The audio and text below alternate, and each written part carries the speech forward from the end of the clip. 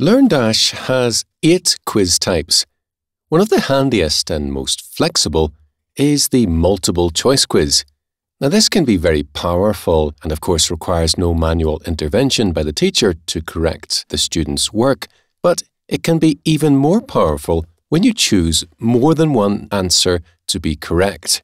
Here's exactly how you would do it. My first question is, what colours are there in the Union flag of the United Kingdom? Red, white and blue is the answer, which corresponds to options A, B and C.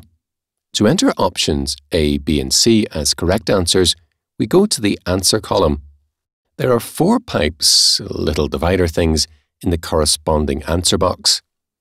A is entered before the first pipe, B between the first and second pipes, and then E after the 4th pipe. You get the idea. Enter A, B and C in the appropriate spaces.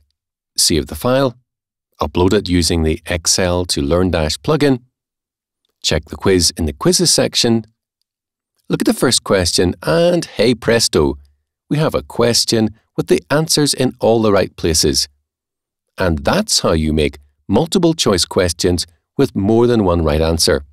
The easy way.